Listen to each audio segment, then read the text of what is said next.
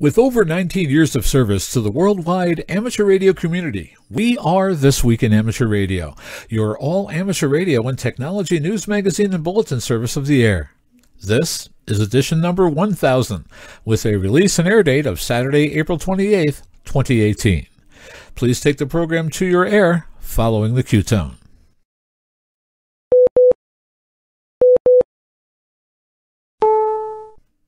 Welcome. We are This Week in Amateur Radio, North America's premier amateur radio and technology news magazine and bulletin service of the air. Here are the stories that are trending as we go to air this week. The FCC releases a notice of proposed rulemaking on small satellites. International amateur radio regulatory developments from around the world are published, and we'll have them for you. Logbook of the World now has a live status monitor. JK Antennas donates a new 40-meter Yagi to ARRL Memorial Station W1AW. The annual Armed Forces Day cross-band communications test is set for Saturday, May 12th. The League raises amateur radio's profile at this year's National Association of Broadcasters convention. And plans are in the works to stream Hamvention 2018 live on the web. We'll tell you how you can participate in this week's report. These headline stories will come to you in a moment, along with this week's special features. We'll visit with Bruce Page, KK5DO, and get an update from AMSAT and what's new with all those amateur satellites in orbit. Our technology reporter, Leo Laporte, W6TWT, talks about the possible end of the Mac and proposes that physical media is dead. Australia's own Hamvention VK6FLAB will be here to tell us how to combine learning and 2 meters. Our own amateur radio historian, Bill Continelli, W2XOY, will be here with a long-lost archive that hasn't been on the air in over 10 years. Produced and enhanced by the late Bill Barron and 2FNH, W2XOY will present a true amateur radio story entitled Reginald. You don't want to miss it. And we'll have a talk on a new FTA drone operating in the Pacific Ocean that you can work. That's all straight ahead as edition number 1000 of North America's premier amateur radio and technology news magazine and bulletin service, This Week in Amateur Radio, takes to the air right now. Reporting from our headquarters studio facility in Albany, New York, sitting in the executive producer chair, I'm George Bowen, W2XBS. From just outside Albany, New York, in the Geek Cave studios, I'm Rich Lawrence, KB2MOB. Congratulations to George and the gang at This Week in Amateur Radio on completing TWIAR's 1000th program. Keep up the good work. Reporting from our news bureau in Northwest Arkansas, I'm Will Rogers, K5WLR. Proud to be part of edition 1000 of This Week in Amateur Radio. From Studio 1 in sunny Central Florida, I'm Fred Fitte, November Fox 2 Fox. Reporting from the K9IG News Bureau in cold and windy Franklin, Indiana, I'm Amy Jo Clark. Spring has sprung, the grass is riz. I wonder where the flowers is. Reporting from the Western Catskills, I'm Don Hulick, K2ATJ. 20 minutes of solid amateur radio news begins now. This is George, W2XBS. Before we begin this week's news, I would like to take a moment here on the top of the program to thank a few people, as this edition of This Week in Amateur Radio represents our 1000th edition. That's over 19 years of service to the amateur radio community by our all-volunteer staff. During the past 19 years, a lot of people have come and gone from This Week in Amateur Radio, and frankly, I apologize because there have been too many to remember, but there are a few that have been with us since day one. Our webmaster, Greg Williams, K4HSM in Knoxville, Tennessee, who maintains our website and makes sure our RSS feeds and archives of the program are always up, and who puts up with me when I call him and tell him that I need something up on the website yesterday. Our segment producers, Bill Continelli, W2XOY down in North Carolina, who does amateur radio history for us, has been with us since day one. The late Bill Barron, N2FNH, produced many hours of material for the service. Greg Stoddard, KF9MP, our tower climbing guru out in Arizona, started with us years ago. Leo Laporte out in San Francisco, W6TWT, also has been with us since day one. Also, since our reboot, a brand new segment producer came on board, Anno Benshoff, VK6FLAB, down in Australia. Our news anchors. I can't begin to remember those who have come and gone from the program, but many are still with us, like Will Rogers, K5WLR down in Arkansas, Chris Perrine, KB2FAF in Syracuse, New York, Wayne Nelms, N3LMS from Pennsylvania, who not only anchors, but hosts our website. Thanks, Wayne. Andre Wald, KC0MMY in upstate New York, is another long-tenured anchor, as is Scott Westerman, W9WSW, who has been with us for a long time. I'd like to thank our current staff of news anchors who have been with us since our reboot 2 years ago. Rich Lawrence, KB2MOB from right here in Albany, New York. Don Hulick, K2ATJ from Oneonta, New York. Amy Jo Clark out in Indiana. Fred Fitte, NF2F down in Florida. And our staff announcers, Brent Taylor, VY2HF up in Canada, and Paul Kalaki, K2FX out in Rochester, New York. You may have noticed that our staff, both behind the scenes and our on-air staff, are scattered all over the U.S. That's where I come in. I coordinate, write, and produce the program each week, and something you may not know, all of us are current or former broadcasters.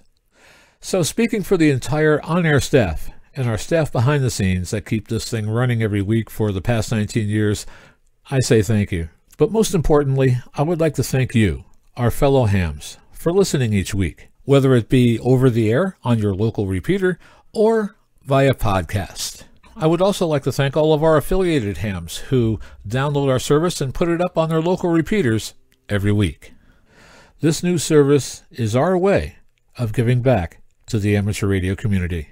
And now, from the Geek Cave studios down in Albany, New York, here's Rich Lawrence, KB2MOB, this week's lead anchor, to get us started with edition number 1000 of This Week in Amateur Radio. Rich, take it away. Leading off this week's news comes word that the FCC released a notice to propose rulemaking, or NPRM, on April 17th, seeking comment on proposals to streamline its rules regarding the deployment of small satellites. This would include small spacecraft put into orbit for amateur radio purposes, as well as small satellites launched by non-amateur radio entities, such as universities, but using amateur radio spectrum. The NPRM primarily addresses satellites launched by the commercial sector, however. These types of satellites, which have relatively short duration missions, have been advancing scientific research and are increasingly being used for commercial endeavors, such as gathering Earth observation data, the FCC pointed out in its NPRM. Until now, the FCC has not defined spacecraft categorized as small satellites, as International Telecommunications Union Radio Communications Sector Report focused on satellites having a mass of less than 10 kilograms, with a typical mission duration as less than 3 years and deployed in low Earth orbit, which would include most CubeSats.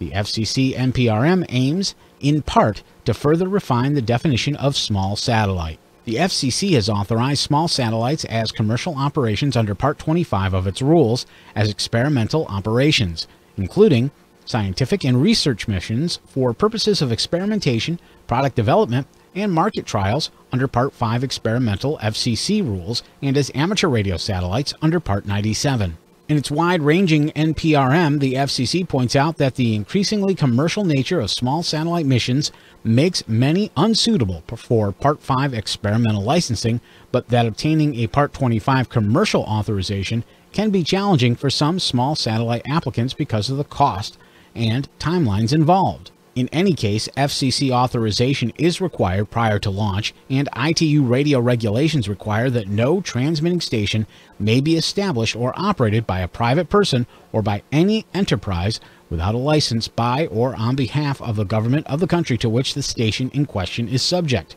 This would include spacecraft built in the U.S. but launched in another country. Because the type of operations that qualify as amateur are narrowly defined, an amateur satellite authorization will not be appropriate for many small satellite operations, the FCC NPRM notes. Commission staff may also request a document describing the mission of the satellite in order to facilitate review and verify eligibility of operations in the amateur service, the NPRM continues. The FCC notes that the International Amateur Radio Union will only coordinate a non-amateur satellite if an administration directs in writing that it be operated in an amateur satellite band under an experimental or non-amateur license. The NPRM does not propose any specific Part 97 amateur satellite service rule changes, but some more general proposals could affect future authorizations under the amateur service. For example, the FCC is proposing that all applicants seeking to be licensed under the streamlined small satellite process also certify that their satellites will be no smaller than 10 by 10 by 10 centimeters to ensure that the satellite will be trackable as a space object. The size is consistent with the CubeSat specification. This subject recently arose in connection with the January launch of tiny so-called space bees by Swarm Technologies, which the FCC said it had not authorized. Comments on the FCC NPRM will be invited 45 days following publication in the Federal Register. ARRL is planning to file comments. You're listening to North America's premier amateur radio and technology news magazine of the air.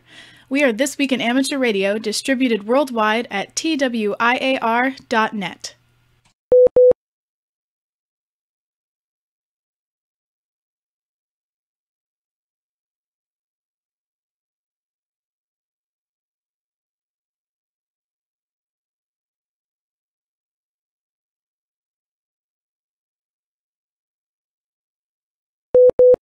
That's 13 black cars, no way. You know, I just realized I haven't heard from Red Knaud in over 31 years. Yes, he mysteriously disappeared in August of 1976. The last time I heard him was in Buffalo, New York, on CB frequency 27085 MHz.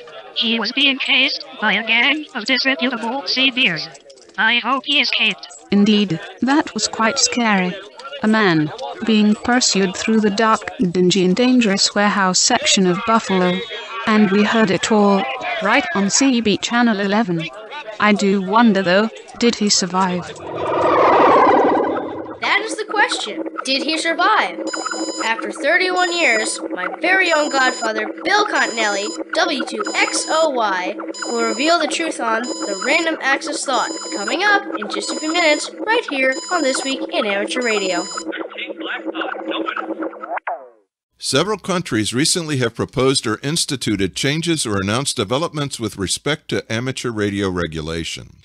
In China, according to the Chinese Radio Amateurs Club, CRAC, the Ministry of Industry and Information Technology in Beijing has announced that radio amateurs will gain access to a 60-meter band starting on July 1st.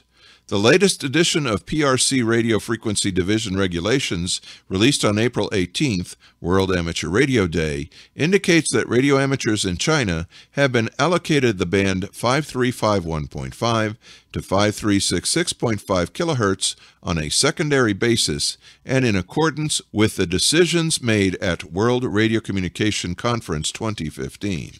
The Nigerian Communication Commission, NCC, has announced that it's in the process of granting licenses to qualified persons, companies, who are interested in amateur radio services and amateur satellite services for the purposes of non-commercial exchange of messages, intercommunication, self-training, private recreation, wireless experimentation, technical investigations, etc. The NCC proposes that licensees must be 18 or older, be technically competent to operate radio amateur stations in line with ITU-RM.1544-1, which covers the basic skills required of an amateur operator, and pass written and Morse code tests. 3 license classes are proposed: Novice, General, and Advanced. The NCC proposes a modest non-refundable application plus a frequency fee of approximately $28 for all applicants. India's Department of Telecommunications, or DOT, has released amateur radio license figures for 2017. The DOT annual report shows that 628 new licenses were issued, a record number. The report also notes that 2,594 candidates took the amateur radio exam, the discrepancies suggesting the difficulty in getting the government to issue new licenses, according to Jose Jacob, VU2JOS, of the National Institute of Amateur Radio, who pulls statistics from the report. His tally indicates 3,730 new licenses were issued in the past 10 years, and 4,905 were renewed. The licensing system in the Republic of India has always been very bureaucratic, Jacob said.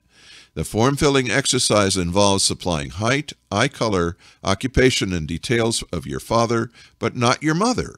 In addition, applicants have to go through police checks to prove they are a suitable person to hold a license. This has meant delays of up to 2 years before a license is granted. Here now with more on this story is our own Don Hulick, K2ATJ. Don? Thanks, Will.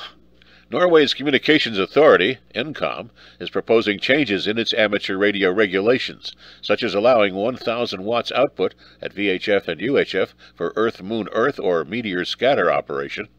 The limit for the VHF-UHF bands has been 100 or 300 watts. Also proposed is the addition of a maximum allowed power for transmissions from model aircraft, remote-controlled helicopters, or drones of 10 milliwatts EIRP in the 2300 to 2450 MHz band and 25 milliwatts EIRP in the 5650 to 5670 MHz band. Indonesia has adopted a system of online amateur radio exams and licensing.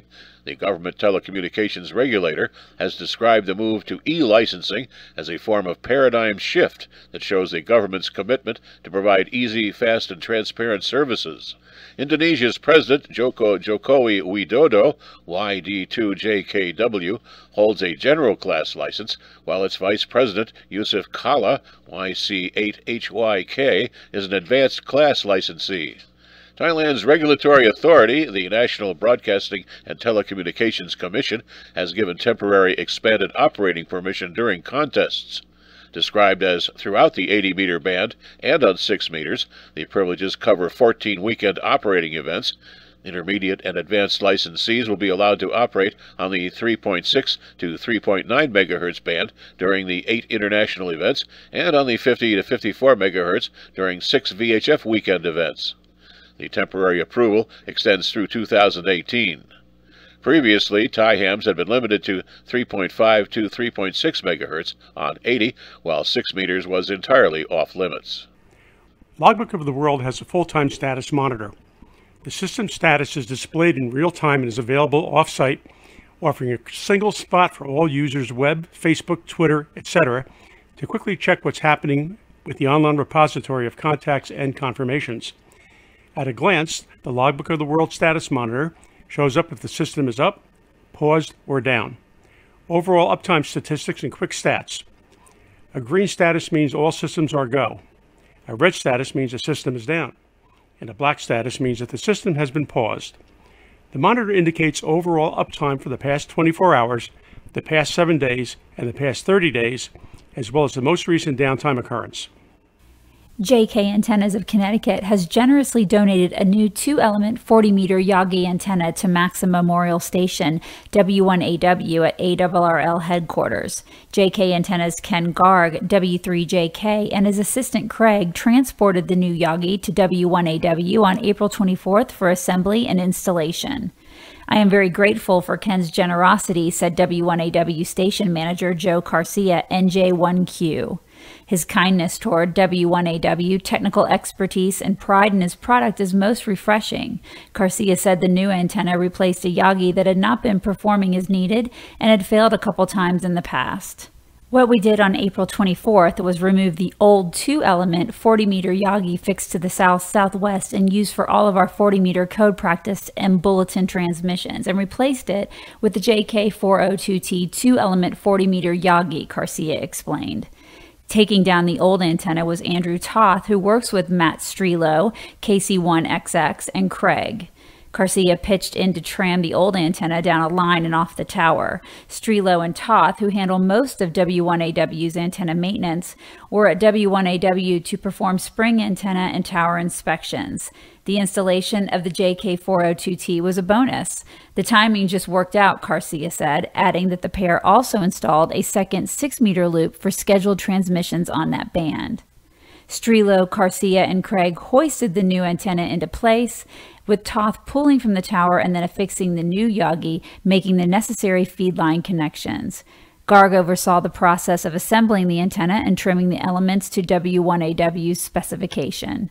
Garcia recounted that the old antenna could not provide full band coverage right out of the box and required the user to pick a band segment for operation.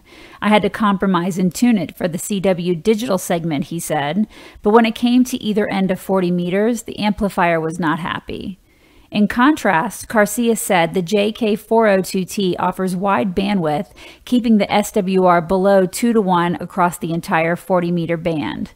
Garcia estimated that the entire enterprise from removing the old antenna to assembling the new one and putting it in place on the tower took about 9 hours. We pause for stations along the network to identify. We are This Week in Amateur Radio, your amateur radio and technology news magazine of the air.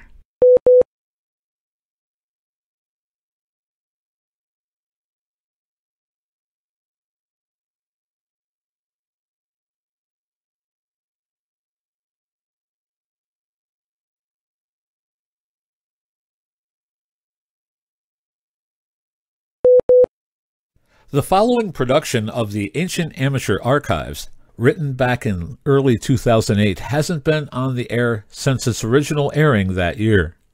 Written and voiced by Bill Continelli, W2XOY, with oral enhancement by the late Bill Barron, N2FNH, represents some of the best production that we have done over the past 19 years.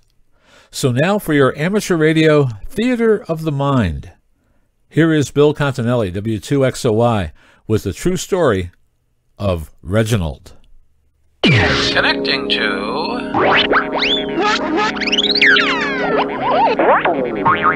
the Random Access Thought.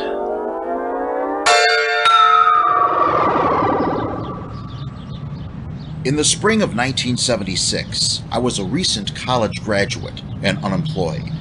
I was on the waiting list for several civil service jobs, but the outlook was bleak.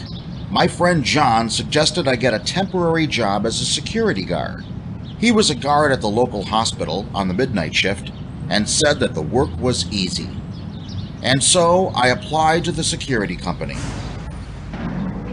I was also put on the midnight shift at a factory on the east side of Buffalo, located in a dank, dark, dingy, and gloomy section of the city, filled with disreputable and dangerous inner-city residents.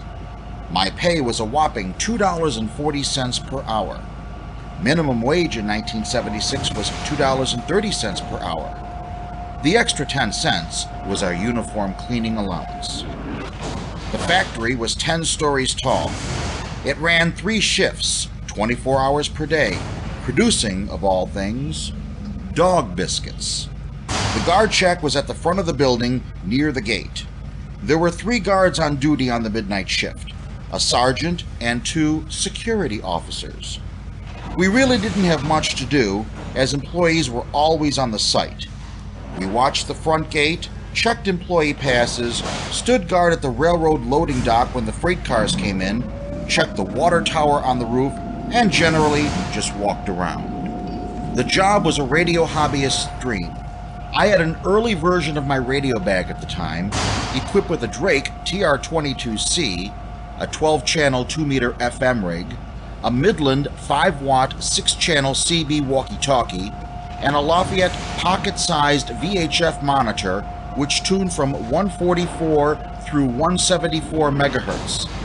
The security company also provided us with Motorola HTs, which operated, according to my Lafayette, in the 154 megahertz range. Almost every night, when I went to the roof to check the water tower, I would spend hours talking on my radios. Sometimes I was on CB Channel 14, talking to my friends on the west side. Other nights, I was on 2 meters. And sometimes I would get on the Motorola HT to work my friend John over at the hospital, as well as the other guards working the midnight shift. The roof was almost 150 feet above the ground, and Buffalo is a flat city. This combination allowed up to 20 miles simplex range with the Midland, the Drake, and the Motorola, and up to 75 miles with the TR-22C to repeaters. The Lafayette was able to tune in all the police and fire departments in 2 counties. When the skip came in on CB, or there was an opening on VHF, the range was even greater. I only got in trouble once over my radio operations. The captain, who made $3.75 an hour, asked me why I was wasting time talking on the Motorola to the other guards. My reply was something like, "Captain, I'm not wasting time. I am conducting an interoperability test of emergency simplex communications among the various local security posts of duty.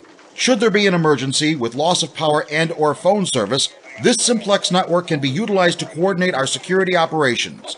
When the tests are done, I will prepare a report that you can present to the main office." Needless to say, the captain was impressed. He gave me permission to carry on, and thus I was authorized to play radio on the job. Even when I was posted at the railroad dock, I had fun. As a rail fan, I watched the trains go by, the Lafayette tuned to the 160 megahertz rail frequencies. But I was not the only radio hobbyist on my shift. Mark was our sergeant. He was about 27, about 5 years older than me, and had what we would call issues. He had a problem with authority, taking orders and following directions. The security job was one of his last stops on his downward spiral.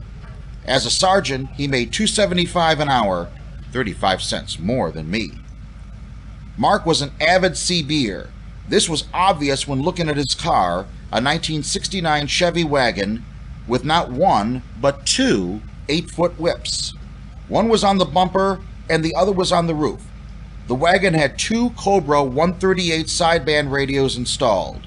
Both were modified to work additional channels in the 10.5 meter band. He also had a 23-channel realistic walkie-talkie. Like me, Mark would go to the roof and operate. Unlike me, Mark did not make any friends on the radio. He was rude, crude, vulgar, profane, and obnoxious on the air. He and I had some arguments over his operating practices, especially when I caught him working skip and swearing on CB Channel 9, the emergency channel. Mark bluntly told me he didn't recognize the authority of the FCC, but he did at least vacate Channel 9. Mark especially had issues with the minority residents who lived in the neighborhood. CB Channel 11 was the home frequency for Buffalo's black CBers. Mark couldn't resist getting on Channel 11 and making racist comments complete with all types of profanity. Naturally, he got into a lot of on-the-air fights. After a few weeks, however, the locals began to ignore Mark, which infuriated him. Instead of increasing the racist and profane transmissions, however, Mark came up with a diabolically ingenious plan. Reginald was born. At first, Reginald was to be English. Mark, however, couldn't get the accent quite right, so he made Reginald Canadian. Reginald was a vice president in his father's company in St. Catharines, Ontario, right over the border. Reginald came to Buffalo 2 or 3 times a week to oversee operations in the company's warehouse. Unlike Mark, Reginald used no obscenities or profanities on the air. In fact, Reginald's command of the English language was impressive. This totally surprised me, having heard Mark talk. Reginald talked in precise, clipped, pompous, and snooty fashions. At times, he almost sounded even prissy. He condescendingly talked down to the locals on 27.085 megahertz. In an indirect, yet devastating fashion, he attacked their race, their heritage, their intelligence, their paternity, and their laziness. He attacked their mothers, fathers, siblings, children, cars, clothes, and music. And he did it in an imperious, sarcastic fashion. To listen to Reginald was an invitation to hate him.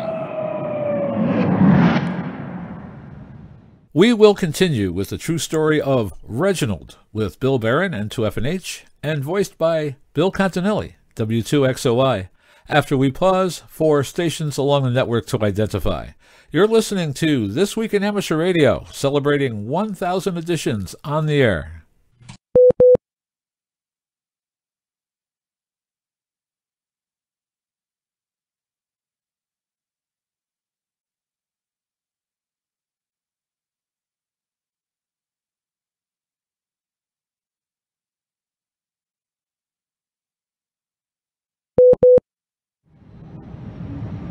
The local boys in the Channel 11 hood were used to rednecks and racists invading their radio turf. But Reginald was something entirely new. They didn't understand everything he said, but they hated him with a hate far greater than they showed to anyone else on the CB. When Reginald showed up on 11 meters, the locals came out of anywhere and everywhere to attack him. The more they screamed, swore, and made death threats, the cooler and more composed Reginald became. The locals began to drive around the warehouse district looking for Reginald. We could see them going by the dog biscuit factory several times a night. Mark had anticipated this, however. He transmitted from his wagon, the roof of the factory, the basement, and the railroad dock. He used high power and low power. On the walkie-talkie, he used the telescopic whip or a rubber duck. In summary, Mark was able to hide Reginald's location for over 1 month. Until that hot, humid August night. Mark showed up for work late that night. His eyes were bloodshot, his uniform disheveled, and his breath reeked of booze. Tom, the third member of our security trio, and I knew enough to stay out of his way. Mark, as sergeant, announced that Tom would be in the guard shack and I would be on the railroad dock. As for Mark, he would do the security rounds and check the water tower. He left with his Motorola and the realistic walkie-talkie. I had an uneasy feeling in my gut. Sure enough, as I stood by the loading dock watching the local freight come in, I heard Reginald on Channel 11. This time, however, Reginald was far more vicious and cruel in his attacks. In Mark's semi-inebriated condition, Reginald was losing his identity.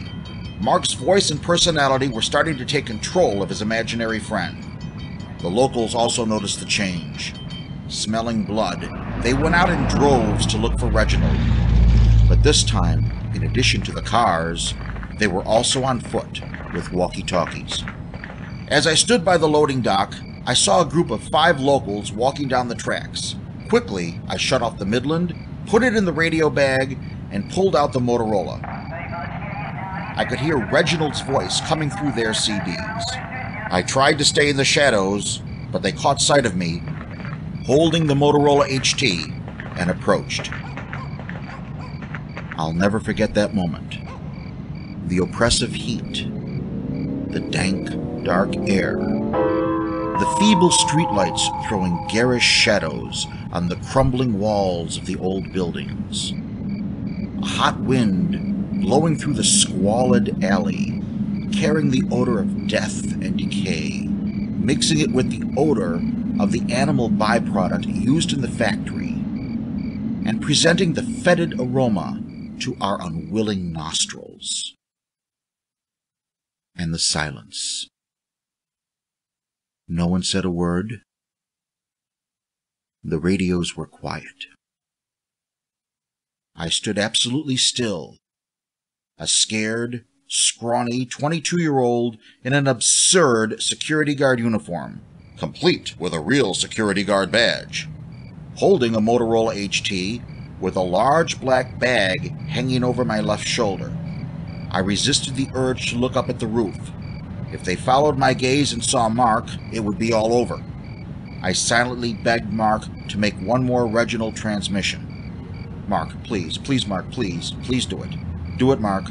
Do it now, Mark, please. Now, Mark, please. Mark, please save me. Make that transmission. I'm gonna die! And then it happened. Reginald's voice came through the CBs. They saw I wasn't speaking and that my radio was silent. Then, a moment later, Mark's voice came through the Motorola. Base to Unit 3. 3 to base, I answered in a feeble tone. Status at the railroad dock? Everything's fine here, I replied. Their CBs were quiet. They realized I wasn't Reginald. With a look that said, "Keep your mouth shut," they disappeared into the urban void. I staggered back to the guard shack, poured myself a cup of coffee, and collapsed into a chair. Tom, having no knowledge of Reginald and unaware of the night's activities, was shocked at my appearance. 5 minutes later, Mark swaggered in. He had seen the whole thing from the roof. We filled Tom in on the whole adventure. Mark laughed at me, calling me a sissy, and said he wasn't afraid of them. In fact, said Mark, I'm going out to the railroad dock now and make some more Reginald transmissions. Tom and I had to hold him back. Mark kept repeating that he wasn't afraid. But he was.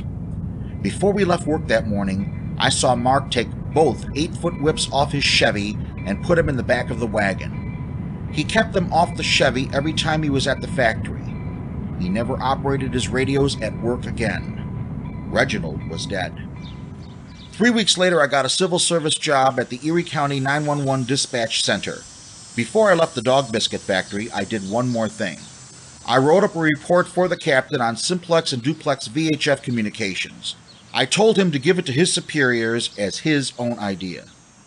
In October 1976, the captain called me. He wanted to take me out to lunch. The report on VHF communications impressed the top brass so much, he was promoted to supervisor at a whopping $5 per hour. At lunch, I gave the captain pointers on VHF and CB communication systems. After we ate, I said, "How's Mark? Is he still at the dog biscuit factory?" The captain paused and then said, "No." Mark was fired. It seems that shortly after I left, he showed up very drunk and got into a fight with the second shift sergeant. No one has seen him since.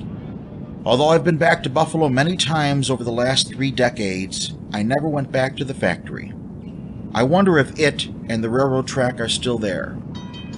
I hope so, as too much of Buffalo has been torn down or removed. I want to drive by at midnight, the CB tuned to 27.085 megahertz, and the scanner searching all 154 megahertz business band frequencies. I want to see my old 1971 VW bus in the lot, parked next to a 1969 Chevy wagon with 2 8-foot antennas. I want to see a thin 22-year-old guy on the roof, having a ball working stations on 2 meters. But I never, ever want to hear Reginald again. This is Bill Continelli, W2XOY, for This Week in Amateur Radio.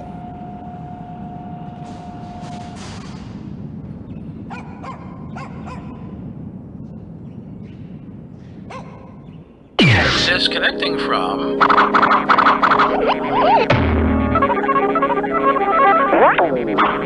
the Random Access Thought.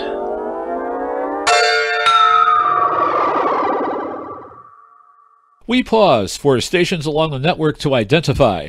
We are This Week in Amateur Radio, your amateur radio and technology news magazine of the air, available online at www.twiar.net.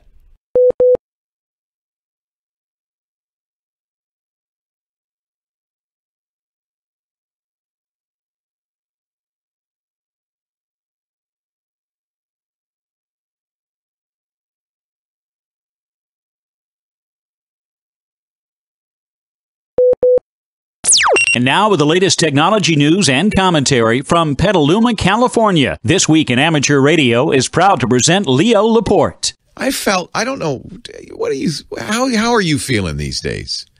I feel, now I'm in an unusual situation because I overshare already. I'm on the air talking to people 5 days a week, 4 days a week. So by the time I get home, I feel like anything that anybody wants to know about me is already out there. So I don't use Twitter and Instagram and Facebook and social networks like that, probably in the way a normal person would, to let people know what I'm up to and to promote stuff. It just, I don't feel the need. It's the same reason I got my ham license, my amateur radio license. I was very excited. I really enjoyed it. Took the test, got the general license, and got all the equipment and stuff. And then I never use it because I realized, wait a minute, I'm already talking to people for my work all day, every day. And the last thing I want to do, I know there are people. I know Art Bell. Art Bell, he used to do his radio show, get off the air, and then go on and talk to hams for 2 more hours. I just want to go home and watch TV. I just want to shut up. Leo Laporte, the tech guy. Boy, it really is, I think it's the case. It's really an indicator. I've said it for a long time, and people always yell at me when I say it, that physical media is dead. But it's really happening. People yell, oh, no, I want my DVDs, I want my CDs, I want my Blu-rays. I want my dead tree books. And I sympathize. I want all of those as well. I love books. I have a lot of books. There's something about books. But we got to face the facts, Jack, that while many of us still have record collections, you have vinyl. I bet there's some who do. CD collections. It is absolutely the fact, no one will deny it, that the best quality ultra high def HDR comes on a disc. And for movies I really like, I still buy the disc, but it's a pain to move them around. And frankly, convenience trumps quality in most cases. And nowadays you can stream anything you want. You can get ebooks for anything you want.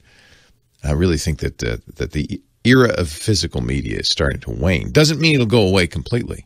Somebody years ago said, print newspapers, their history, they're gone. And we've seen that happen too, right? It's just very hard to make money with a printed newspaper. But the same person, I wish I could remember who it was, also said, but there will always be a market, whether it's books, vinyl records, daily newspapers. There'll always be a connoisseur market of people who will pay extra to keep the dead tree media or the dead dinosaur media alive. And I think that's probably the case. Nothing disappears entirely. You could still get horse and buggy, right? There is still somebody out there making buggy whips. It's just not a big business anymore. Things didn't get obsolete as fast in the good old days, or did they? I don't think they did, actually. I think digital technology expands and improves at a rate we've never seen before. And there's actually, I think, good reasons for this. There's having to do with the physics of it. It's a book, I've mentioned it before, called Microcosm. George Gilder wrote it. It's probably 20 years old now. I'm looking at it right now on my bookshelf. And he points out that never before have we, in any invention cycle or any technology, have we seen something that gets cheaper, smaller, lower power, and smarter all at the same time. And that's something that's unique to digital technology. That as we design these chips and we get better at designing them, we're able to make them smaller, which is why everything's getting smaller. And even though they're smaller, they cost less. Usually something smaller. Think about a Swiss watch. The smaller the cogs and gears and wheels are, the more difficult they are to manufacture, the more they cost. It's the opposite in digital technology. These chips get smaller, cheaper, faster. That's famous Moore's law, that every 18 months, chips will double in capacity, effectively doubling in speed every year and a half. And so we're the beneficiaries of all that, but also as a result, we see things coming and going a lot faster and being replaced.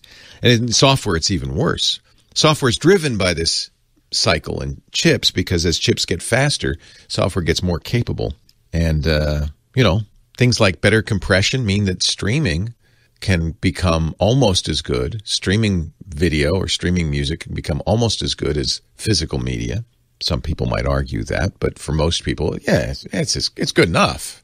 And it's so much more convenient that it just supplants it. Now, there may be some controversy over my mentioning Macintosh in this, but I have to say that Apple seems to be showing time and time again that they really are favoring the portable operating system, iOS, the operating system for the iPhone and the iPad, over their desktop and laptop operating system, macOS. It's becoming increasingly obvious. Apple recently brought Matthew Panzarino in from TechCrunch, a reporter from TechCrunch in. He had been brought in last year by Apple with a number of other reporters for their famous apology. Apple last year brought in a bunch of reporters, pretty much mostly favorable to Apple reporters, and said, we're sorry, we blew it. Our design of the Mac Pro, when did that come out? Almost 5 years ago, something like that? Yeah, I think it was 2013. The design of the Mac Pro was a dead end. Oh, yeah, it was pretty, but it turns out we can't improve on it because of the thermal restrictions of that polished aluminum cylinder. That's why we haven't seen an upgrade for years on the Macintosh Pro, even though this is the most expensive and the most prized by people who need power Macintosh. It's the one video editors want, music makers want, the people who use Macintosh, you know, to make stuff. Professionals, creative professionals. Oh, and they said, so we've thrown out our trash can design. They didn't call it that. I do. Because it kind of looks like a little trash can. I had one. Yeah.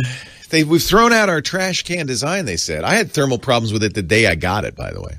It was already overheating. Already had problems. Had to send it back for another one. And we went back to the drawing board. Now, this was last year. This was 2017. But we won't have it this year. They didn't say we'll have it next year. They said we won't have it this year. Well, now they brought in Matthew Panzarina last week of TechCrunch and tell him we won't have it this year. But they did say we'll probably have it next year, 2019, 6 years after the original Mac. Now, you could say, well, the Mac Pro, you could say, well, that's because Apple wants to get it right.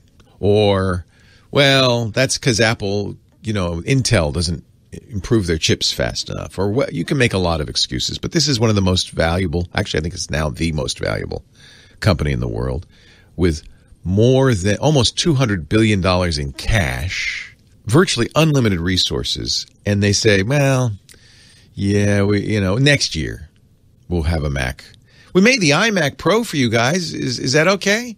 And I think what's really going on is Apple is moving all of its designers, all of its intelligence, all of its efforts to the portable platform. And ultimately, we heard another rumor this week that Apple is going to start making its own chips for its computers, not just the iPhone and the iPad, but for its Macintoshes as well. I think this is the writing's on the wall. Apple doesn't want you to think this because they know there'll be a storm of controversy, but the Macintosh is over. It really is. And I think that's sad. And, just as much as I think the end of physical media and Oppo and Xmarks and all, this is what happens. Just not enough people need the high-powered Macs. More and more people are taking portable devices, and your phone is becoming your primary form of computing, and it's just inevitable. The handwriting's on the wall. It does beg the question, though, what are creative professionals, and even more important, programmers, the people who write the software for iOS, what are they going to use? You're going to use an iPad to write software for an iPhone? Is that how it's going to work? That doesn't sound very appealing. I think it's just the natural order of events, and I guess it'll work itself out. But what happens, and we see it, and we're seeing it now, and we'll see it again, is that the people on the fringes, the edge case people who need these technologies like Xmarks, or CDs or Blu-rays or Macintoshes, we get kind of disenfranchised. It's not it's not an end of the world problem, but it is what happens. It will be very interesting to see what the next iPhone looks like, for instance. I think Apple's moving in that direction pretty clearly. Leo Laporte, the tech guy. We pause for stations along the network to identify. We are This Week in Amateur Radio, your amateur radio and technology news magazine of the air. Available as a podcast on iTunes, Google Play, and TuneIn.com.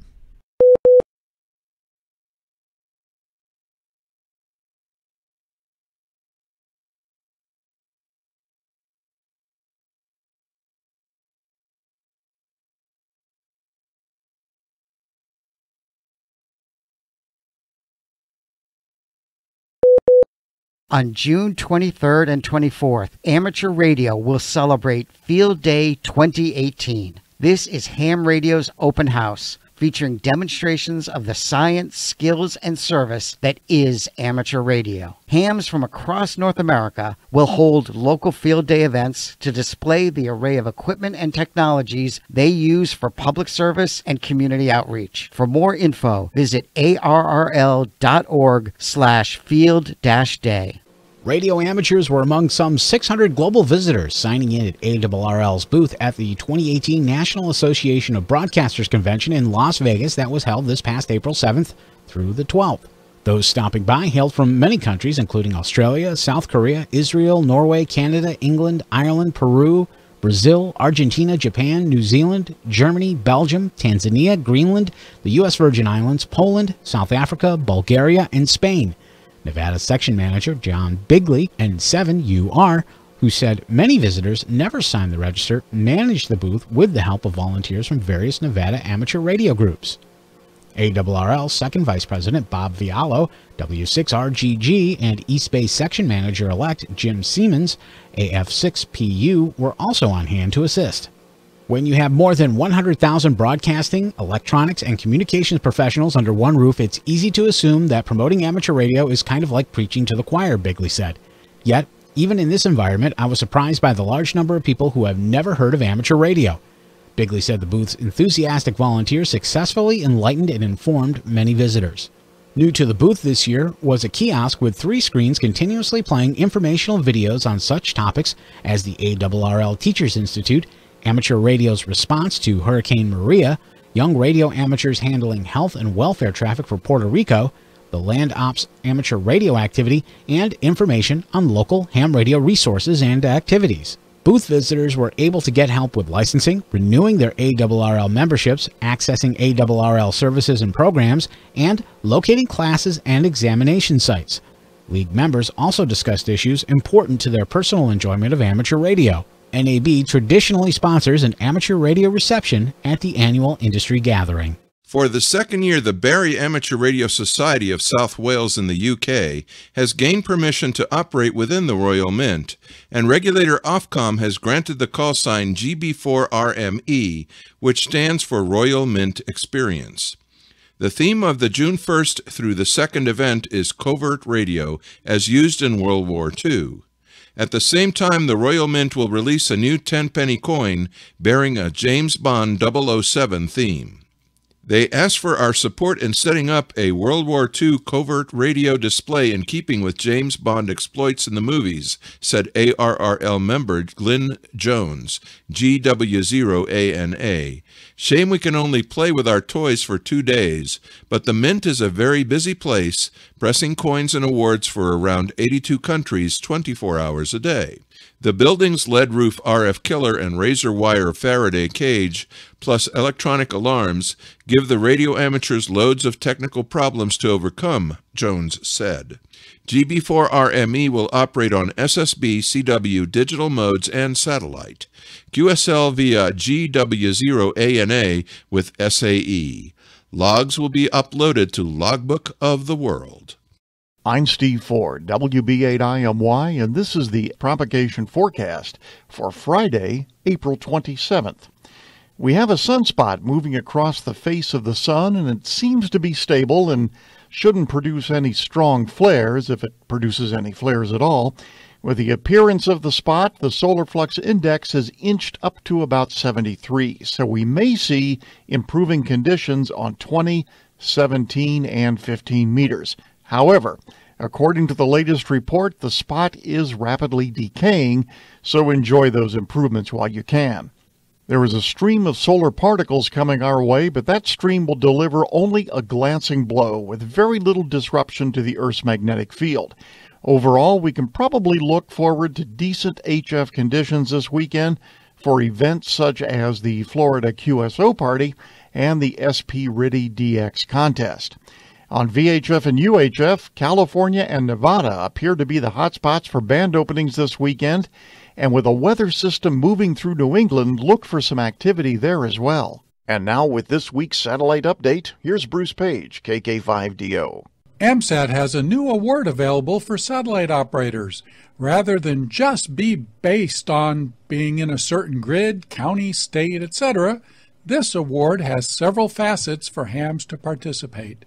Yes, you do get 1 point for each grid square activated outside your home grid using a single-channel FM satellite. There are 2 points for sideband or CW and 3 points for digital. Then add an additional point for activating a state, province, or DX entity outside your home entity. Making this award a bit more fun, if you post your operation using an open or public social media, such as Twitter, Facebook, or the AMSAT BB, 24 hours prior to the operation, you get an additional 5 points. Take pictures of your operation and post them to social media after the operation, earns an additional 5 points. All you need is 25 total points to earn the AMSAT Rover Award. There are several more bonus points available, and you can see the rest of them at amsat.org under Services and then Awards. This is Bruce Page, KK5DO. German Orbital Systems confirmed via Twitter on April 19th that its D-Star 1 Phoenix spacecraft, launched on February 1st, has been lost. The tweet read, "We're sorry to announce the D-Star 1 Phoenix mission was lost. We're currently running the detailed examination regarding the causes. Sorry for the long delay with an answer, but we don't want to report unverified information." D-Star 1 Phoenix and 10 other satellites were launched into orbit from Vostochny Cosmodrome in Russia. Developed by GOS in cooperation with the Czech company iSky Technology, D-Star 1 Phoenix carried an amateur radio relay payload, call sign DP1GOS. It was to replace the D-Star 1 nanosatellite that failed to obtain orbit following a November Soyuz launch from Vostochny. The 3U CubeSat was equipped with 4 identical radio modules with D-Star capability, operating half-duplex mode with a power output of 800 milliwatts. 2 of the modules were dedicated to amateur radio, configured to work as D-Star repeaters. GOS said a new D-Star mission was planned for late 2018, and to ensure that it will be successful, we'll launch not 1 but 3 D-Star CubeSats. The YASME Foundation will sponsor Ham Radio 2.0 Innovation and Discovery, which Foundation President Wirt Silver, N0AX, describes as a deliberately low-structure affair, affectionately dubbed 2.0 Row, that's intended to be a gathering spot for innovative groups and organizations. The IARU Region 1 Group Youngsters on the Air, or YOTA, will set up in this area, staffed by Florian Zwingel, OE3FTA of Austria, and Koos Fick, ZR6KF of South Africa. We're hoping to spark an interest in YOTA here in Region 2, suggested Silver. The annual Region 1 YOTA Conference for 2018 will be held in South Africa this coming August. Representatives of the Ham Radio Science Citizen Investigation Group will be adjacent to the YASME Foundation's booth. Along with HamSci Forum, researchers and participants in HamSci will be making short presentations in the 2.0 Row area. A schedule will be posted on the HamSci website. Results of the recent solar eclipse QSO party and some of the papers it generated will be on display as well. Other organizations located in the Volta Building 4 near the entrance to the flea market will include First Robotics and Hamvention's Youth Tech area just across the walkway. NSI Radio will be exhibiting software-defined radio equipment by Expert Electronics. The Society of Amateur Radio Astronomers will be co-located with NASA Radio Jove exhibit. Stop in and learn about how a radio amateur and amateur astronomer, Scott Tiley, VA7ITL, of British Columbia, discovered that a long-dead satellite had returned to life. The schedule and session times will be posted on the HamSci website. I encourage Hamvention visitors to stop by and leave a QSL card, Silver said. We invite college clubs to hang their colors, makers and builders to demonstrate their latest projects, vendors and individuals to put on short demonstrations, and for everyone to make connections with friends. There will also be some short presentations interleaved with presentations by HamSci researchers. We hope to see a lot of new faces at 2.0 Row. We pause for stations along the network to identify. We are This Week in Amateur Radio, your amateur radio and technology news magazine of the air.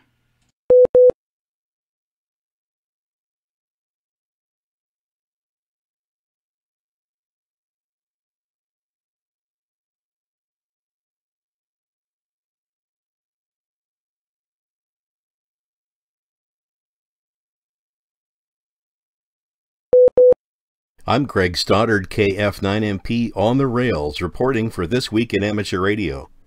Long before I took my rail trip with amateur radio, I researched it online and was surprised by the number of people, non-hams, who buy and program handheld scanners to listen to the train crews and dispatchers along the way. When our train was delayed due to a freight train on the same tracks with a busted airline, I was the only passenger that knew the actual reason for the delay, even more than many of the people working on board the train. Most hams love to talk with and meet people, which is one of the big attractions on Amtrak. Talking to people in the dining car, I was surprised by the number of people who are riding the train as the vacation, seeing the sights in a more relaxed atmosphere and a very nice way to sleep at night. Some people purchased 30-day rail passes and were traveling what they called the Big Circle, which had them going from Chicago to Seattle to Los Angeles to New Orleans to Washington, D.C. and back to Chicago. They'd get off in the larger cities for a couple of days and do laundry and get readjusted to a bathroom that doesn't rock side to side, then repack and reboard another train and continue their round-the-nation rail adventure. Many of these big circle people brought a GPS along and used a windshield mount to hold it into the window in their sleepers. Using a GPS on the train to see exactly where you are and how fast you're moving, I learned a valuable lesson. Those GPS units designed for the car that give turn-by-turn directions are not ideal for use on the train, but they do work.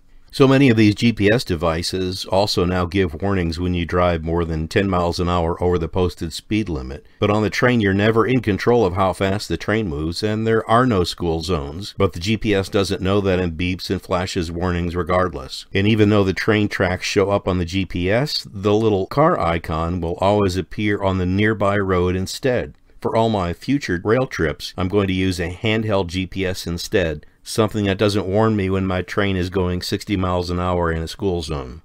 On my trip, I worked out a schedule to talk to a couple hams I know in Central Texas. For my train ticket I printed the day I purchased it, I knew what room I'd be in, and I also found a floor plan of the rail car I'd be in online, so I knew who I could talk to based on what side of the train I'd be on. Since the stainless steel body tends to make your radio signal somewhat directional out the nearest window. But one thing I didn't account for is that all train cars except the engines can run in either direction. So until you get on board the train, you'll never know for sure what side you'll be on. And at large stations where they add or remove cars, your car may be turned around, so you'll have no promise of being on any particular side of the train for the entire trip. To sum up, some important things I learned about taking amateur radio on the rails are: 1. Keep your radio concealed. There are usually things near the window you can use to wedge your HT right next to the glass. Always use an earphone or headset, and program all the VHF rail channels before you travel. And be sure to download all the dispatch frequencies in cities your train stops so you can stay informed. That way you'll know more than most of the people on your train. 2. Handheld GPS like the Model 20X works better than turn-by-turn GPS for the car. 3. The passenger cars have electrical outlets all over the place for charging your HT or computer, but I'd bring spare batteries anyway. 4. Some good reasons not to take the train would be that you're in a big hurry, or you must arrive exactly on time, or you're a heavy cigarette smoker, or you're addicted to Facebook and Twitter. 5. If your HT also works as a broadcast receiver, it may work better than you think, maybe because the rail cars are so tall. You're usually on the second story, and we all know that higher is better for hams. And last, I had pretty decent coverage with a small 3G hotspot for cellular data along the way, but I still brought my repeater directory and talked to hams in 5 states and had a great time on the rail. This is Greg Stoddard, KF9MP in sunny Phoenix, Arizona, on the rails, reporting for This Week in Amateur Radio. Foundations of Amateur Radio. Last week during F-Troop, something very interesting happened.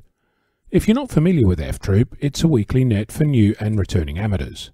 And every Saturday we welcome callers to the 1 hour net to discuss anything and everything amateur radio.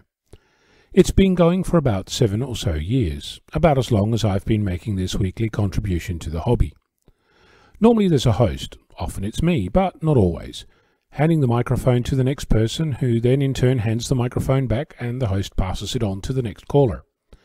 This is helpful for new amateurs who then only need to remember 2 call signs, their own and that of the host.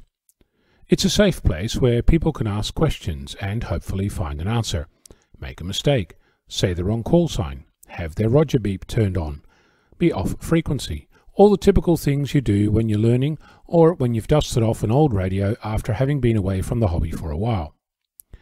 Last week we had a surprise visitor, a special event station, Victor India 4 Golf Alpha Mike Echo Sierra, operated by Reg VK2 who in the midst of the Commonwealth Games was having little success on HF and decided to join in on our net. After saying hello and calling in other stations, I started handing the microphone to each caller, encouraging them to make a contact with VI4 Games, so they could each claim a contact, end up in the log, and get a QSO card for their trouble. Sitting on the side was hard, but at the same time it was extremely rewarding. I witnessed stations calling a special event station for the first time in their life, dealing with strange call signs, interruptions, distortions and delays, misheard phonetics, incorrect procedures, you name it. I heard it all. There were some who just made the contact and moved on, handing the microphone back to the host, and others who started a whole discussion about their life, their station, and their joy in making the contact. There were stations just saying their call sign without phonetics, or saying it once, or fast, stomping on the other station, all the things that happen in real life when you're trying to make a contact using HF and SSB. Just to reiterate, this was on 2-meter FM, connected via IRLP, Echolink and All-Star to repeaters across the globe, with callers in Australia, New Zealand and the United States. It was eye-opening for me. In the past, I've attempted to make contest examples, to make DX contact simulations, and try to get people to change frequency and check back in. As serendipity would have it, this was by far the most learning I've ever seen in the 7 years of this net, and I'd encourage anyone to try this at home. Some of the direct takeaway tips from this are that using phonetics on 2-meter FM is not stupid, and sometimes it's even required. Repeating your call sign to a new station is not a waste of airtime, since you have no insight whatsoever as to the state of their receiver. You don't know if they have a poor antenna, or if they're connected via the internet, if the link is not optimal or the volume not set correctly. Waiting until the carrier drops on the repeater is a must for many repeaters, and keying and talking at the same time is a recipe for being misunderstood. Key your microphone, wait a heartbeat, and then start talking. Leaving gaps between overs allows other players onto the field, and you should see that as an opportunity, not a burden. I'm sure there were other things that were learned on that random Saturday, and who knew that you could learn that much from 2-meter FM, special event stations, and some patience. I'm Ono, Victor Kilo 6, Foxtrot Lima Alpha Bravo. The new Santa Barbara section manager, John Kitchens, NS6X of Somas, California, is getting a head start, stepping into the job a couple months earlier than the scheduled date.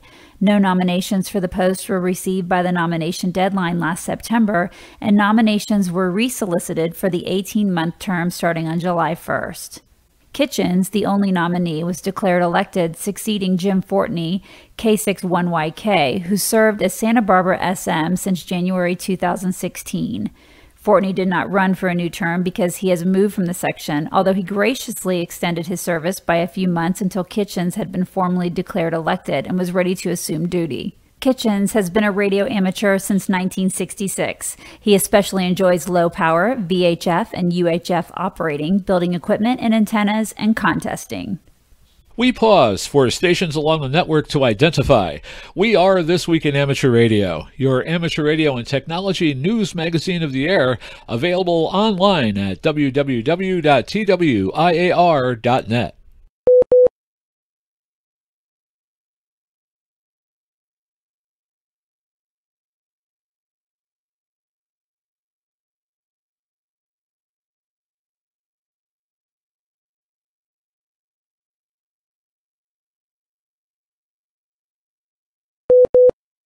I'm Kent Peterson, KC0DGY. In mid-March, I was working on a story on the Jupiter Amateur Radio Club and their automatically piloted drone operating in the Pacific Ocean with an autonomously operated FT8 ham radio station aboard. My conversation with Kurt Kiso, N6FW, contained so much useful info that we decided to share a much longer version of that conversation with the Rain Report audience. Here's Kurt Kiso. We are a scientific research foundation founded back in the early 2000s, initially around listening to humpback whales in the waters off of Hawaii. That developed into building electronic systems that would allow us to listen to the humpback whales on shore, as well as stream them onto the internet. From there, we were using buoys to collect that data. So we would have hydrophones attached to buoys. We'd have a UHF repeater system up on the mountain in Hawaii that would hear those buoys and then repeat the signal so that we could capture it on shore and then ultimately stream it onto the internet. As we were doing that project, we struggled with keeping the buoys moored. The challenging part of the system was always the anchor system or the noise of the anchor system that the hydrophone would pick up. Necessity is the mother of invention, they say. We decided that we needed a way to keep the hydrophone in place without an anchor system, and so we invented a technology called the wave glider. which is an autonomous maritime vehicle that harvests wave energy for propulsion. So we developed that, ultimately developed a company to take that product to market, spun that company out of the research foundation. That company was named Liquid Robotics. Over the course of the subsequent decade, Liquid Robotics developed and perfected the invention and has sold hundreds of units to the government, oil and gas, and scientific research. Meanwhile, Jupiter Research Station continued to be a customer of Liquid Robotics, and we acquired a few wave gliders ourselves. Subsequently, we put those wave gliders to work in different capacities. One, of course, is continuing to have a hydrophone on station so that we can listen to the humpback whales and put them on the web when they're in Hawaii in the winter. We've also developed some other technologies, telemetry technologies, some different sensors. One that's very interesting is a microscope that's actually a real-time imaging microscope that stays out on the ocean for months at a time, collecting images of plankton and other microscopic subjects. Meanwhile, while all of this was happening, those of us that are hams inside of Jupiter Research Foundation thought it would be interesting to put a beacon ham station on a wave glider. This is probably about, 7 years ago. So we built a little QRP CW beacon on 20 meters and put it out in the water, and sure enough, you could hear it all over the place. Eventually, we decided we'd like something more interactive, and that led to the current project that we're engaged in today, which is called HF Voyager. The wave glider itself consists of 3 components, what we call the surface expression or float, and in your mind's eye, imagine a paddleboard or a large surfboard. And on that are solar panels for collecting solar energy to generate electricity, as well as GPS receiver, any other radio equipment you might have, or surface-based sensors. Electronics, batteries, all of those sorts of things are housed on the float. Then there is an umbilical, which is a component that connects the float down to the propulsor, or we call it the sub.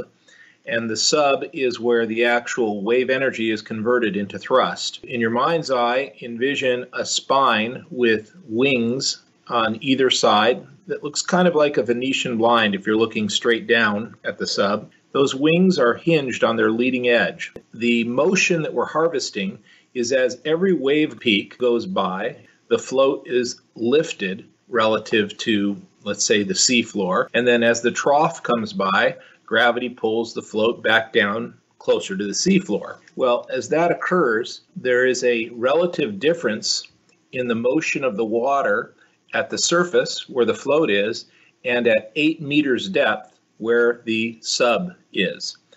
That relative difference in motion causes the wings they're hinged on their leading edge, and so as the float pulls the system up through the water column, the wings tilt leading edge up, trailing edge down, and then as the wave trough comes by and the float goes lower and the sub sinks, if you will, through the water column, those wings tilt so the trailing edge is up relative to the leading edge being down. And so if you envision this occurring kind of in a sinusoidal form, you see that the wings flap. Well, that flapping motion is essentially a vector transformer converting the vertical motion into horizontal thrust. And so what we've created is, as long as there is wave energy, we have perpetual motion. I mean, it's not a perpetual motion machine, but it will go and continue to flap as long as there's wave energy.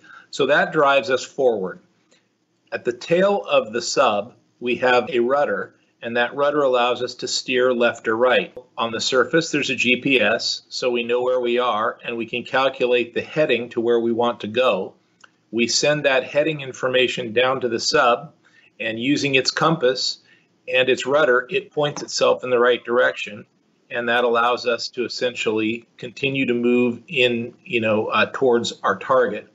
If we want to hold station somewhere, we basically just make a circle around a target or fly a figure 8 through a target. If, in the case of the HF Voyager mission, we want to sail across an ocean, we set up a series of waypoints, and the wave glider flies from one waypoint to the next at a speed of approximately 2 knots. So if you can imagine, this is always moving at about 2 knots across the surface of the ocean. It takes us, roughly a day to go, say, 40, 50 miles, depending on conditions. The more wave energy there is, the faster we go, up to about 2.5 knots. And of course, if the wave energy dies down, if we find ourselves in doldrums, we can be going extremely slow. In the worst case scenario, we just would drift. So the true speed across ground ultimately is a combination of available wave energy versus the current and whatever that allows us to do. But I typically say that our mission plan should consider us going somewhere between 25 and 40 miles a day. That's how the Waveglider system works. One other component of the Waveglider that I really need to mention is its command and control system is via the Iridium satellite network. And again, this is a commercial product, so whether you're science or commercial or defense, you need a way to control the system, and Iridium supports all of those markets. It's a reliable, ubiquitous communication system. When you purchase or acquire a Waveglider, it has an Iridium satellite system embedded in it, and the control of the Waveglider is managed through a website. And the website then is connected to the Iridium system, and so command and telemetry can go back and forth between the operator and the platform. And this all works fine. Then you need to put a Waveglider to use. Beyond just driving it around on the surface of the ocean, you want it to do a task. Well, again, in the case of Jupiter Research Foundation, our first task was to host our hydrophone so that we could listen to humpback whales on shore in Hawaii. That was typically a near-shore mission within line of sight of the shore. We initially started out with UHF radios, but then ultimately in the past few years, as cellular systems have improved and cellular modem technology and data rates have become more affordable, we've changed to a digital stream, and we now use a Verizon modem, a 4G modem on board to stream digital audio from the hydrophone to shore, and then that's what ends up on our website. So that was the primary mission for Jupiter. You're listening to a conversation I had with Kurt Kiso, N6FW of the Jupiter Amateur Radio Club and their autonomous digital ham radio station operating from a drone in the Pacific Ocean. We pause for stations along the network to identify. We are This Week in Amateur Radio, your amateur radio and technology news magazine of the air.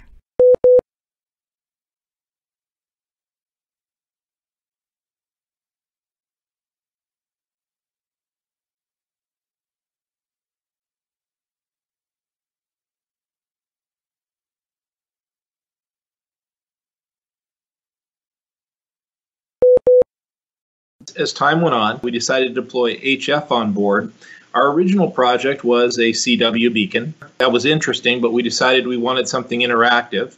We initially explored the concept of having an interactive CW station, but then we quickly moved to looking at PSK31 as a digital mode communication with the Waveglider. And again, this would be an onboard station that would allow an amateur radio operator from anywhere in the world to contact our station on the Waveglider and have a brief QSO. And this project was going along very well. In fact, our intent was to actually add a chatbot type architecture on the back end of that station on the water so that an operator on shore, although you'd know you were talking to an automated system, the interactive QSO would be something like you were actually interacting with a human. Well, as we were about to launch that for a significant mission for a few months, FT8 came to light. And so this was back last year in June, July timeframe.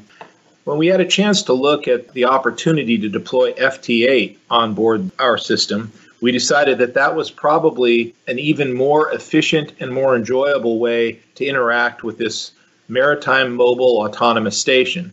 So we delayed our launch. We took some time to write some custom software that would allow us to have our station both call CQ and respond to calls in the FT8 mode. This is all on 20 meters, I should add. We currently are a mono-band system, although there are plans in the future to add multi-band. But the way we operate today is we're on almost 24/7. If there's a significant overcast or dense cloud cover, we may need to shut down for a day or two to preserve our solar energy, our battery power, which of course is regenerated through solar energy.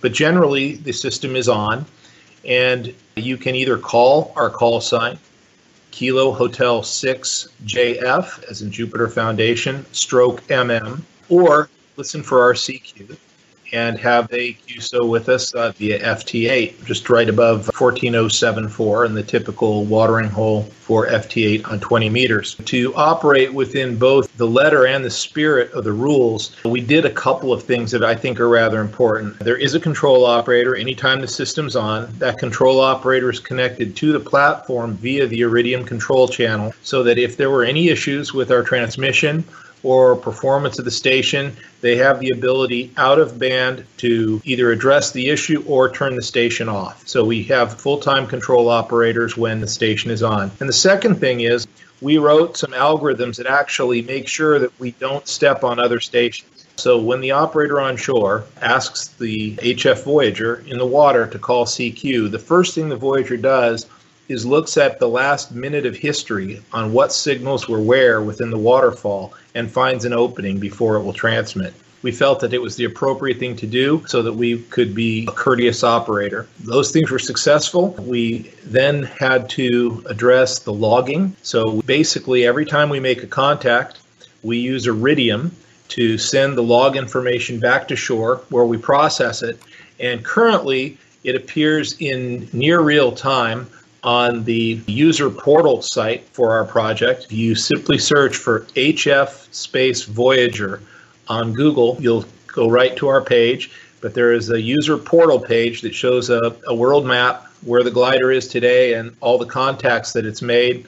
And you can filter those contacts by call sign or by date, time, and so forth, and you can see your name in the list. That all happens in near real time. The second thing is I manually today extract the data from the database and post to QRZ in a log there, again, under our call sign. If you search for Kilo Hotel 6 JF stroke MM, you'll find the log there. And as of this morning, I have 1,236 QSOs in the log, and that's all pretty much transpired since the first of the year when we launched this mission. We have 20 countries in the log, and I think it's about 870 unique operators that make up that 1,200 contacts. So it's been pretty exciting. I think one thing that's worth mentioning here, this interview is only the second piece of public relations or promotion, if you will, that we've done with the project. The only other thing was we were included in a press release for the primary mission on this particular wave glider, which I'll discuss in a moment.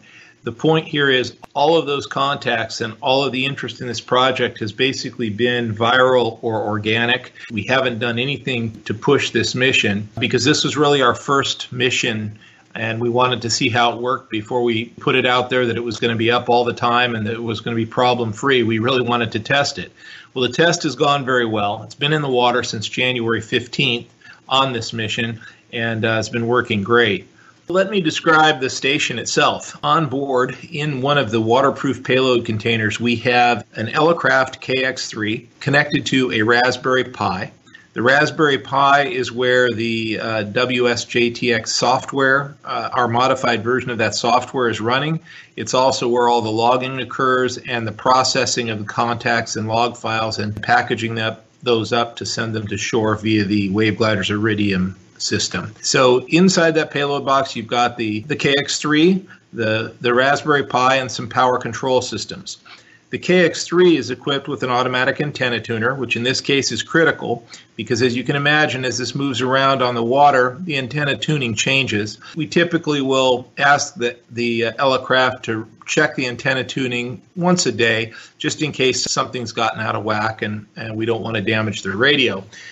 So speaking of the antenna, we have what is typically a bumper-mounted Hustler mast with a top-loading coil, again on 20 meters. The antenna is approximately 6.5 feet tall above the deck of the Waveglider itself. We went to a lot of effort to harden it for the marine environment.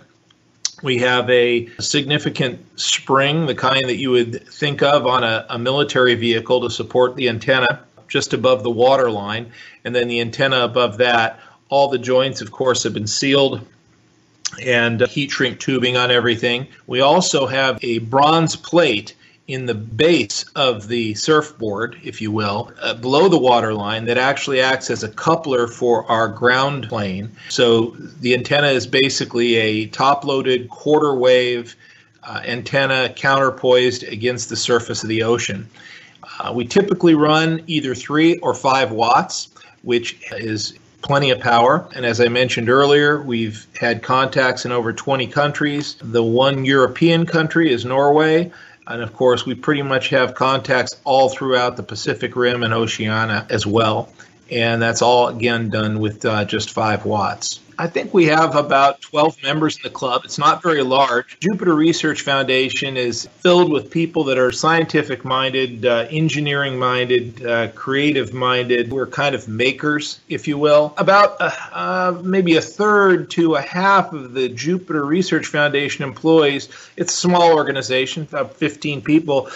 I would say maybe 6 or 7 of us are amateur radio operators. So as we discussed it, we decided that we should form an amateur radio club. The foundation offered to underwrite projects that we wanted to do that would include amateur radio. As a result, our club has this fantastic benefactor, which happens to be some of the members' employer.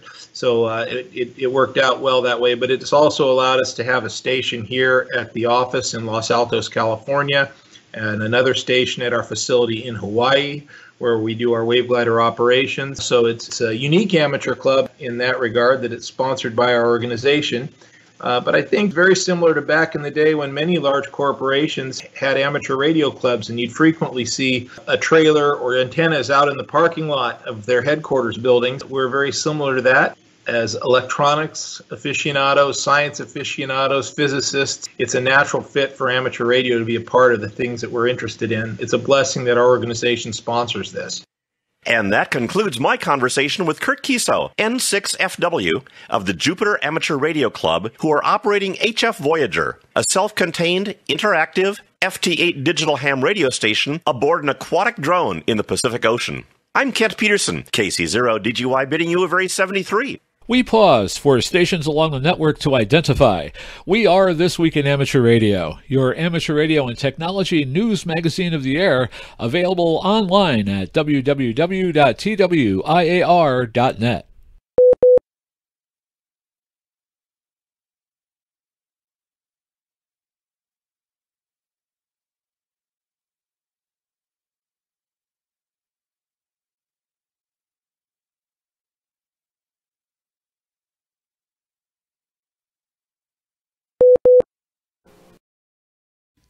Members of the Dominica Amateur Radio Club Incorporated, or DARCY, held a second field day-style emergency preparedness awareness and recruiting exercise on April 21st. Radio amateurs on the Caribbean island are continuing the process of taking on a larger role in emergency preparedness and response for the Atlantic hurricane season, which begins June 1st. Dominica suffered severe damage from Hurricane Maria last September, and using their remaining resources in the storm's aftermath, radio amateurs there played a leading role in establishing communication links and providing necessary information to the public. Brian McChesney, K1LI, is among those assisting Dominica's amateur radio community in forming a stronger position for response to future emergencies that may affect the small island nation. The Yasmi Foundation, YESU, the Foundation for Amateur International Radio Service, the CDAC Network, and GoFundMe contributors have donated equipment, provided material support, or delivered training.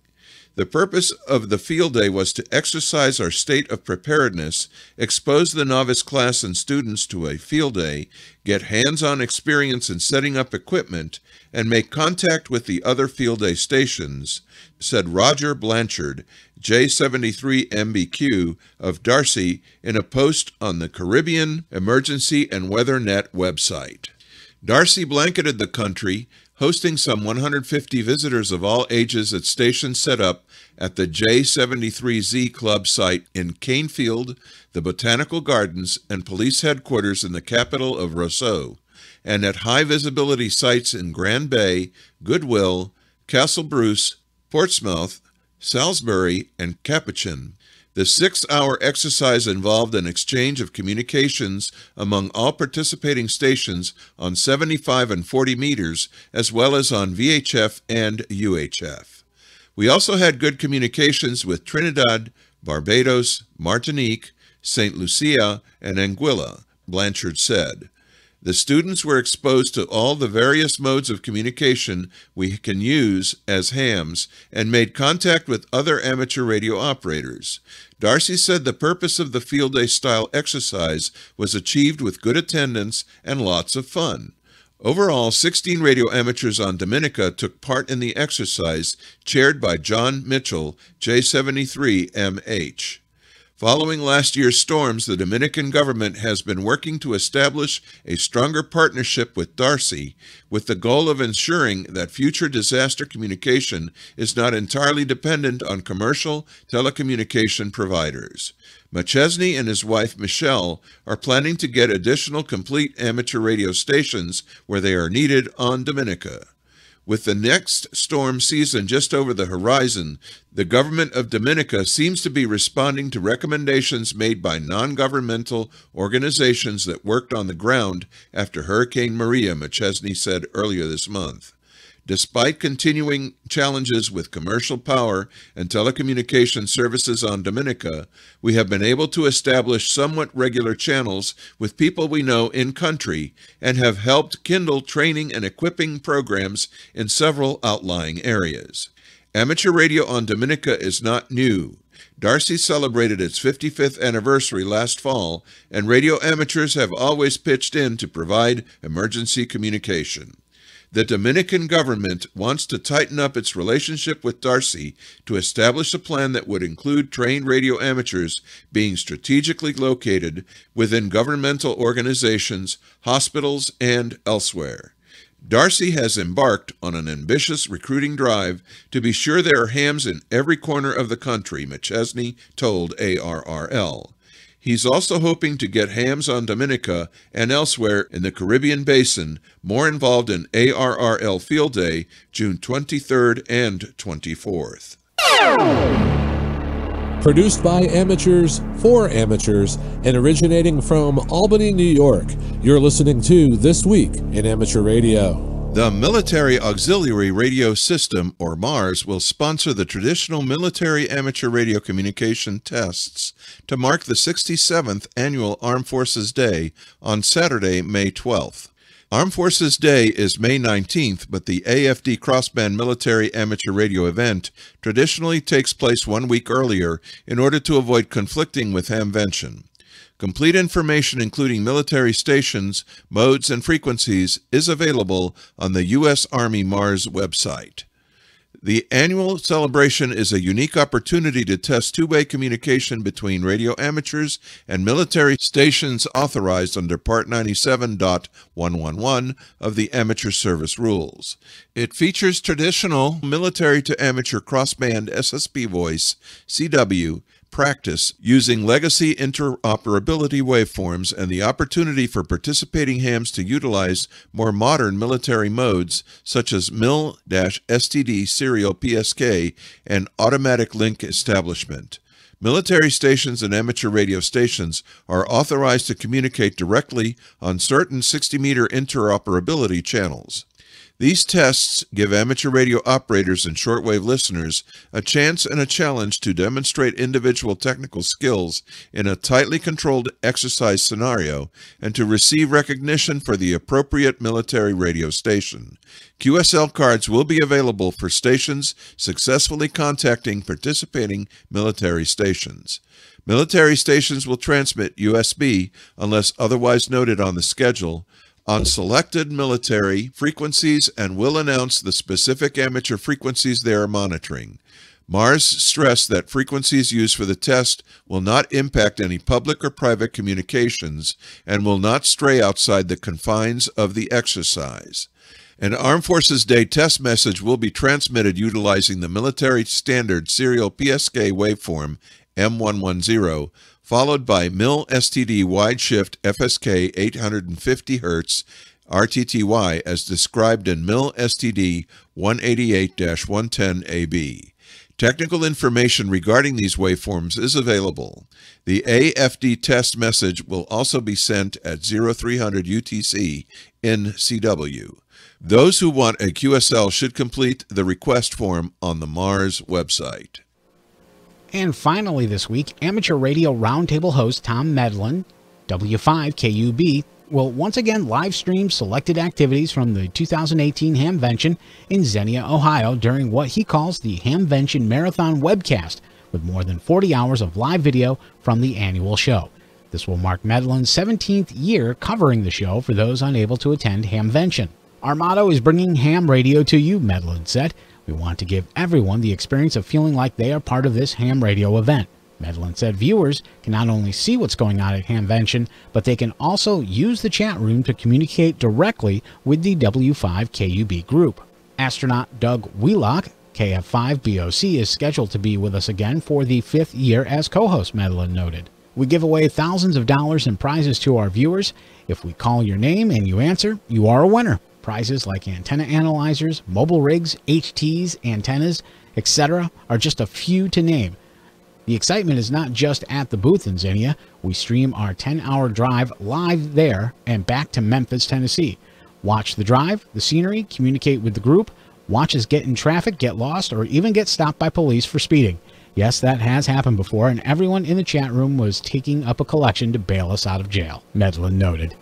This Week in Amateur Radio is produced by Community Video Associates Incorporated, a New York State nonprofit corporation. If you would like to become an affiliate, submit news items, send us comments about the weekly amateur radio bulletin service, or just to support us, please get in contact with us via our Facebook page. Just log into Facebook and search for the group This Week in Amateur Radio. You can also find us on Twitter at twitter.com/TWIAR. For program audio, archives, and the latest amateur radio news, visit our website at twiar.net. This Week in Amateur Radio version 2.0 is produced and distributed under a Creative Commons non-commercial